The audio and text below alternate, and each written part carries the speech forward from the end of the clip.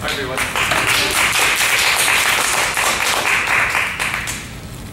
So, nice to meet you. You already know I'm from the Center for Election Science. We're a nonprofit organization that studies the way that we vote, voting methods, and advocates for the best ones in order to be able to increase access to democracy and improve the quality of the representatives that we have. Obviously, I'm a voting nerd. That kind of happens. The way that I got into voting is kind of interesting because I was asking myself, like, if I'm going to give to charity, if I'm going to work towards the betterment of my community, what's the best and most effective way I can do it? I got involved in the effective altruism community, and one of the things that I kept on asking myself was, why are the laws that we have so flawed? Why are the policies that we have not representative of the ways that we think, not representative of the community? I'm also ready to help. You can ask me about that. So 17% of Americans feel that Congress isn't doing their job properly. That 70% think that Congress is doing their job properly, which means that our Congress has a massive disapproval rating. We don't think that anything's getting done. I think this is obvious. This is why basically everyone is here. 91% think that our current politics is divided, which means that if you meet someone who's Republican or Democrat and you're on the other side, you judge them. You find it impossible to get any common ground. You have a conversation in a taxi, you think, oh God, I should get out of this taxi in the next line. Which happened to be on my way over here. And it's strange. It doesn't make sense because the moment we start using these labels, you realize that you can have no common ground. But if you talk to people without the labels of Democrat or Republican, people can have some really interesting and nuanced views on very normally divisive pieces of politics, healthcare legislation, everything. And 61% of people don't feel like they are represented by Democrats or Republicans, which means that while we use these labels to identify other people, when we think about ourselves, we think like, well, I'm not really a Democrat, I'm not really a Republican, I'm kind of a moderate, but you know, I do the best that I can with the representatives that I have for the system that's available. So let's take a step back, and I want to ask you a bit of a silly question. We're going to do a game. What's your favorite ice cream? Now, this has to be your absolute favorite. You only get to choose one. We're going to go through it, and raise your hand if this particular ice cream is your favorite. Strawberry. Nobody. Okay. Mint chocolate chip. Okay. Cookies and cream. Okay. Vanilla. Okay. Cherry Garcia. Skip chocolate. Oh, I skipped chocolate. Okay, chocolate. All right, good. Rocky Road. Okay. No one voted twice. I'm divided between chocolate and vanilla. So. Well, that's good. I like that. So I'm going to put your vote then in the vanilla camp.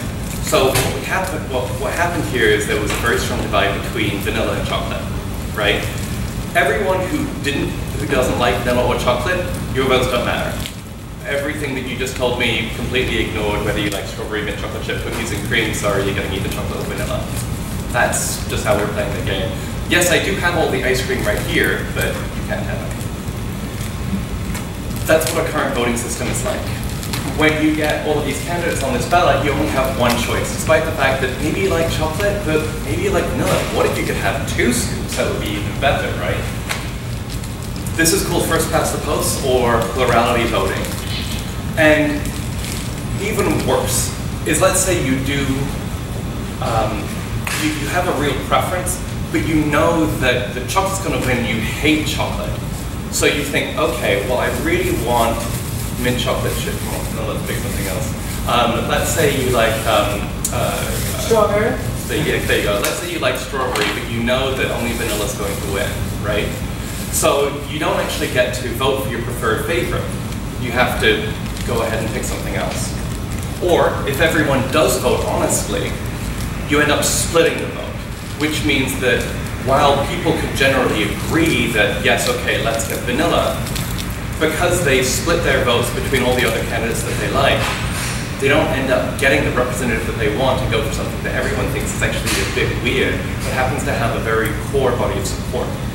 We may have been seeing this in some recent elections where one candidate has a really strong group of support and everyone else is a nice, normal moderate, but no one can really make up their minds because they all kind of look the same.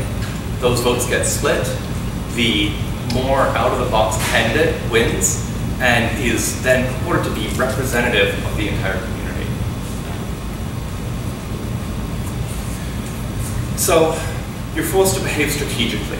If you want to make sure that your vote doesn't get wasted, and if we did that election again with the ice cream one more time, the likelihood that you would vote for Strawberry or Rocky Road would be diminished. You think, well, I'm not really going to support that. I want to get the thing that I feel okay with as opposed to having my vote not count to the process whatsoever. So you choose for the lesser evil. When people end up behaving strategically, all of the incentives in the election change. It means that it means that you want to clear the field as much as possible and make sure you only have 2 choices from your candidates. Let's look at what would happen if the Democratic election were held today.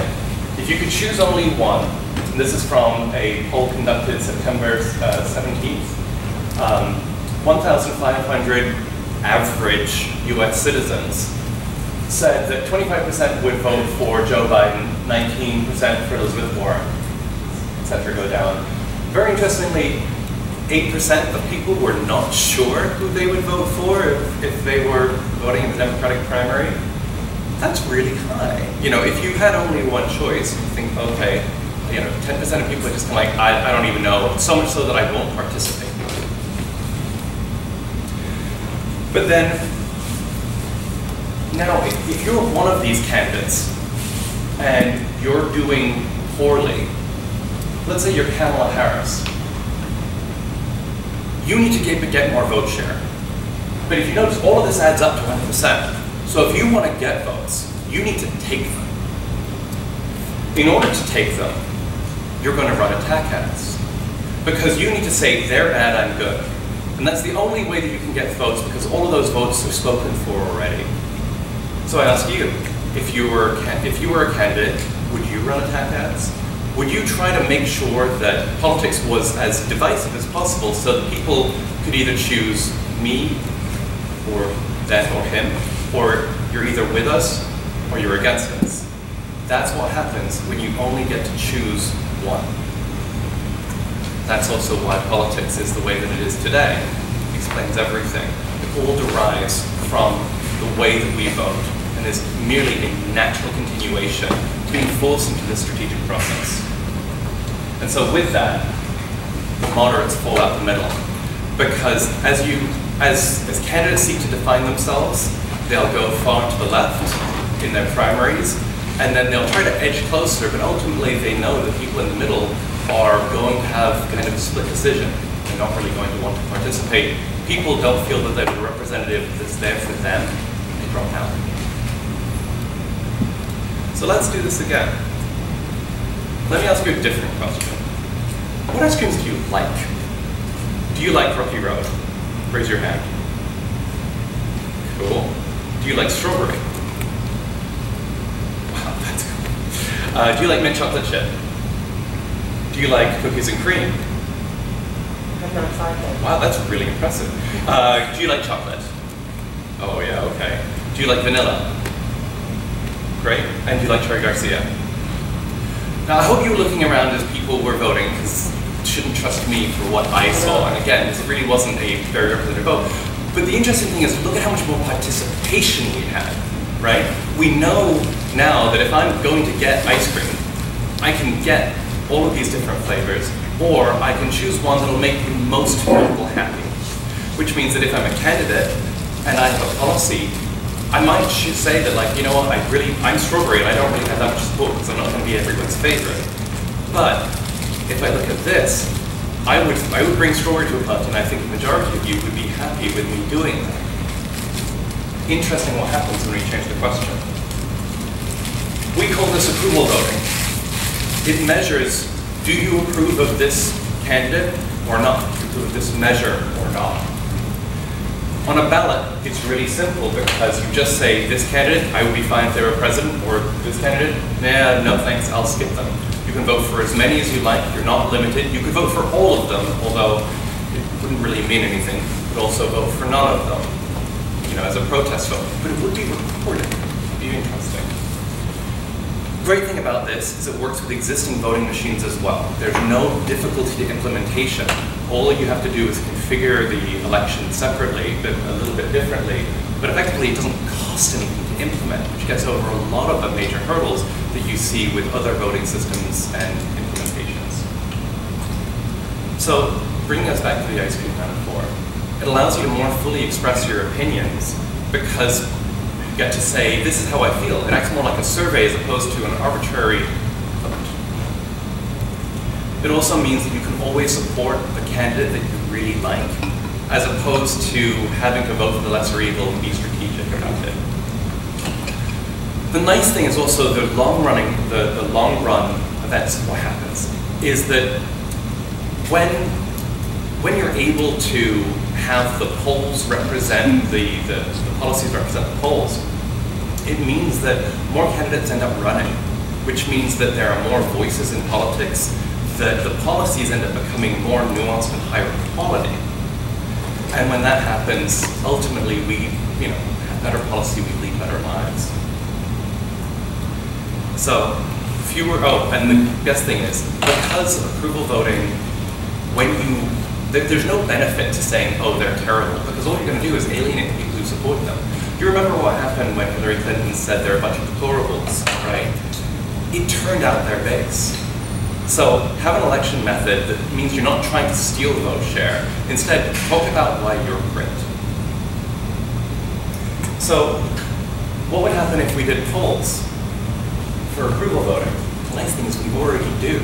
The question that's asked here is, what candidates would you consider voting for?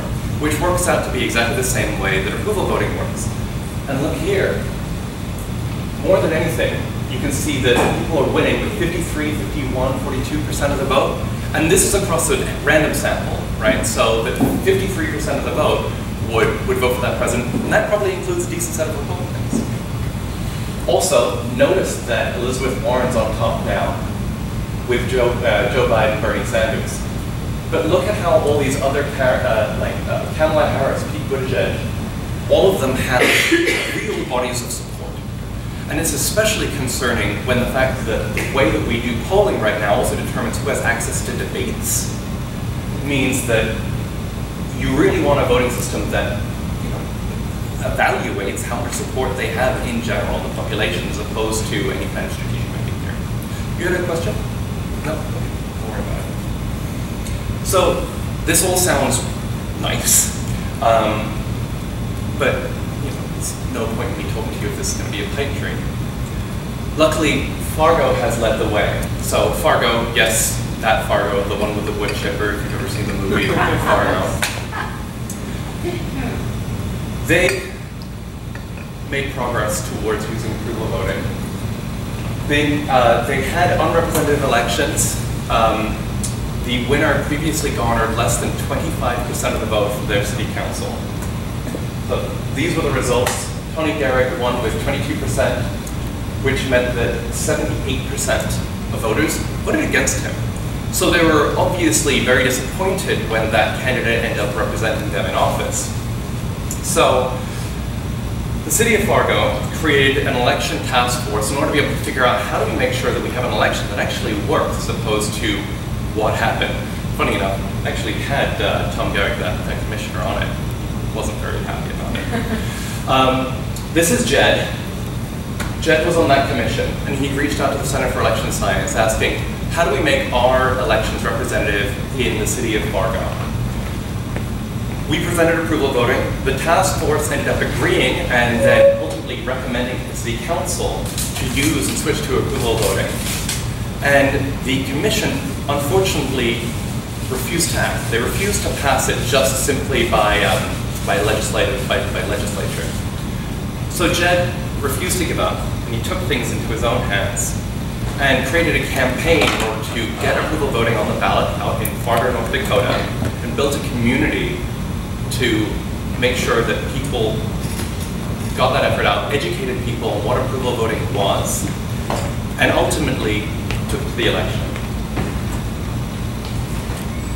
It was an incredible process to watch, seeing how many people understood what approval voting was, the impact that it would have, and that ultimately voted for it, and it won with 63% of the vote. And if you've ever done a campaign, if you've ever been involved with politics, 63% is an insanely high bar to pass. Most people vote no on things by default or don't participate. 63% means people understood what it was and were excited for it to happen. So voting happened in 2018. The Center for Election Science is supporting a local campaign out in St. Louis, Missouri right now for the 2020 ballot. We've already got, I don't know how many ballots, signatures we've got collected so far off the top of my head. Sorry, I should know that. But we're going to be on the ballot in 2020, and it's more than likely that it'll pass. That'll mean 300,000 more people under approval voting. We aim to build a base of more cities and ultimately go at the state level very soon. So, how can you help? I'll have questions at the end. Tell others about approval voting. Sign up to volunteer. Invest in our campaigns. We are especially looking for more places to run approval voting campaigns to put into enact approval voting. And start your local chapter. Us interacting with RepresentUS is also a great step towards that. Thank you so much, President, for helping organize this. Questions? Why approval voting instead of ranked choice voting? No, I knew it was going to be the next question. And so IRV is good. It is better than the system we have right now. But IRV has a bunch of difficulties that make it less optimal than approval voting. And the nice thing is, if you have first past the post right now, you have to choose one. Switching to approval voting involves absolutely no cost beyond the policy change. That's the biggest advantage that it has. With instant runoff voting, more likely than not, you'll have to replace your systems with something expensive. In fact, in Wisconsin right now, there's it's on the tip of my tongue, not Minneapolis, Michigan. In Michigan, there's a big fight that's going on because the council won't support the funding necessary to replace the voting machine, despite the fact that IRB was enacted. There's also, okay, there you go, so that's that slide. There's also a difficulty where IRB has had failed elections, where people generally agreed the winner was not the person who was meant to have won, where in election science, and I won't go too wonky on this, in voting science, we have a concept of a counter-state winner. It's a winner who would beat everyone else head-to-head, right? So let's say, Elizabeth Warren went head-to-head with Bernie Sanders, then with Trump, then with Biden. If she won every time, she would be the counter-state winner. In Burlington, Vermont, there was a counter-state winner, which was Andy Montrell, but he lost in ranked choice voting to a progressive Bob Kiss, because the way that people ranked their ballots made it so that the trade-offs involved ended up stirring the election towards Bob Kiss. And unfortunately, after this, Burlington, Vermont repealed their instant runoff voting, so they took it away. And in Cary, North Carolina, Pierce County, Washington, Aspen, Colorado, and Ann Arbor, Michigan, they've all repealed ranked choice voting after things like this have occurred. There's also something to be said for the actual complexity of IRB. This is the most recent San Francisco results. You might have to spend a long time looking at this. The amount of time that it took for them to compile those ballots, I think it lasts around a month of nail-biting results where we thought Mark Leno was going to win, but ended up being Lyndon Breed in round 9 with a ton of exhausted ballots as well as undervotes, which is votes that effectively didn't count towards the system because they didn't end up ranking enough choices for it to end up going towards one of the candidates who won. So, cost, complexity, And it doesn't always lend to the results that you want, because ultimately it's very hard to sum preferences. It feels very good as a voter to say, this is my number one, my number two, number three. With approval voting, you can say that, say this is my number one, my number two, number three. You just approve of all of them and draw the line somewhere and say, okay, these people don't count. But the problem is when you sum preferences, then it gets really weird. Because if I prefer A to B, you prefer B to C, and you prefer C to A, we end up in a loop. And how do you resolve that? That's where complexity is introduced into the system. I could go on. I think I've already gone on too much, but you can compare a lot of voting systems against each other, and ultimately, expressivity and then satisfaction is really what you need to evaluate. The Center for Election Science has chosen to support approval voting because it's the simplest, easiest to implement method that works right now. It may not be the best method. There's always score voting, but it's certainly a lot better than what we have. We don't advocate for removing IRV. IRV is great, totally works, it's fine, it's not the best. Any other questions? Go ahead. So, similar question, but I know on ranked choice voting, people are sometimes confused about how it works. So that I wonder, at least on that, you know, we got one vote here. I would think people would think, well, if I vote for 4 people, I have 4 votes. If I vote for 7 votes. You run into that kind of. Can you repeat the question? Feedback on user understanding. So you asked a question that I'll summarize in a bit of a different way. People have a question about if you use an approval voting ballot, because you can vote multiple times, does that mean you might get more votes than other people? And some people have said that it violates the one person, one vote. It doesn't really apply because you still get one ballot. You still can only vote for a candidate once. You can't give more weighting to one candidate than another candidate. And you can't do it in a way that means that my vote means more than someone else's vote. The other way to look at it is, like the game that we just played, people are very used to saying, what are you okay with? Or select all that apply. It's a normal thing on surveys. If you ever, online, you have checkboxes or radio buttons where, you can only choose one.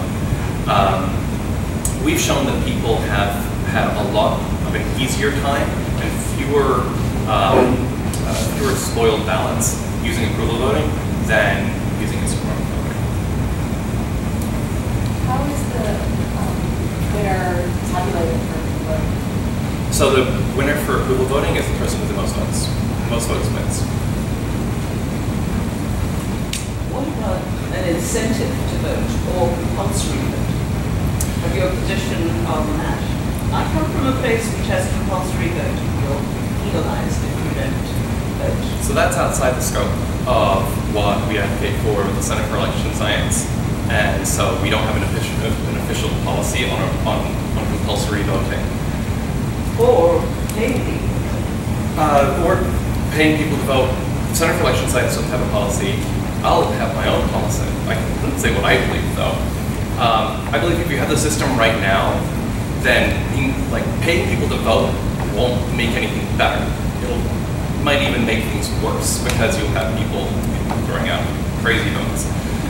But if you treat it like a survey, compelling some people either through a fine or for a benefit, I think is ultimately a good thing if you have a system that allows people to vote honestly, or if you can send in your ballot blank, great. The census is an example of this, where you can choose to participate in census by saying, I'm not telling you anything, right? Just say, here's the basic information, but no thank you. If you do an approval voting ballot and you say you inherently don't want to approve in the process and it's compulsory, just send in an empty ballot. No problem there. And it shouldn't distort too much either. Have you guys looked at a voting holiday? Say again? Did you guys look at a voting holiday? A voting holiday? We definitely support voting holidays. So the Center for Election Science is again about voting methods as opposed to voting policy, but we unambiguously would endorse a voting holiday. I can't believe that anyone would be against it. Sandusky, Ohio just passed today that they're going to make Election Day a paid holiday, and they're removing Columbus Day to replace it.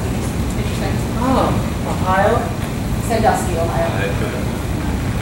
You mentioned it earlier on one of the slides that you had the two little pillars on the left and the right. Oh yeah.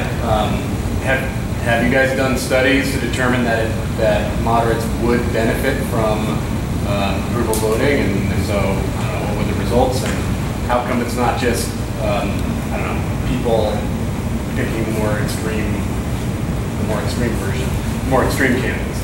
We absolutely have done those studies, and we have papers. If you want afterwards, I can give you some resources for it. But it not only works experimentally and study-wise, but if you do repeated games with people, they'll end up realizing that there's a strategy to the game, and people are very good at that kind of pattern recognition. And so you don't even need to study elections and do hypothetical elections. You can just get a bunch of people in the room, run the same election over and over again, and people will be like, hang on a second, I didn't like that result. And they'll end up behaving strategically eventually because they want to make sure that they have influence. Go ahead. Curious a bit about like your theory of change. Like, I mean, inherently in like systems, those who benefit from an existing system, like sit at the top and have like access to power, control, and they just want to, just maintain the system because it serves them. Yeah. And there's always will be like very strong, it will be like they're highly disincentivized to change the system because then they might not get reelected under the new system. Yeah, absolutely. How do you, like what do you think are like the pillars to actually counteract that dynamic? So the Center for Election Science primarily advocates for ballot initiatives in order to be able to enact approval voting. That said, we've had incredible success just reaching out to commissioners and representatives, telling about the system because they get it. They understand that they're playing a game that is just kind of weird, or have to do actions that don't really make a lot of sense, or they have to run in a fashion and run negative campaigns where they don't really like it. So we definitely, in our outreach with politicians, it's very rare that we'll find someone who is against it on principle. Most of the time they're against it because it's something new and maybe it's not their place to change the election laws. It's always very scary for a representative to advocate for changing the game by which they get elected because it worked for them in the past. And so that's one of the reasons we primarily go with the ballot initiative route. That we're very excited to see, how much momentum can build and have people change it for themselves. There are plenty of people who, would do better off in a situation in an approval voting ballot. So, for example, the Democratic Party, there's no one who really gains for their primaries to use single choice voting, right? It works for the Democratic Party because it means that their candidate who comes out of that process is more polarizing to the general community. And so the Democratic Party would run a better candidate if they used approval voting. That makes sense. So ultimately, in all of your own, as a way to kind of cap this off, and I'll take some questions afterwards, a better way to think about this is think about how you vote in your daily life. If you're part of an HOA, if you're part of a school board, are you in a situation where you can only choose one, where more would be a better situation, where you don't have mutually exclusive options, or where should more be a survey rather than a forced decision? If you find that process, if you find that pattern, get involved, advocate for it to change, reach out to me, reach out to the Center for Election Science, and we'll help you. Because every single win, every single time that we improve how an election happens, it gets better, and the system gets better. Thank you.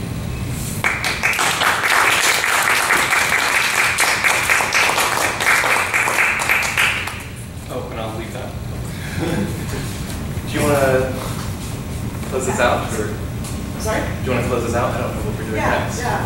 So thank you very much for that. That was a great presentation. It's really good to learn new processes and ways that we can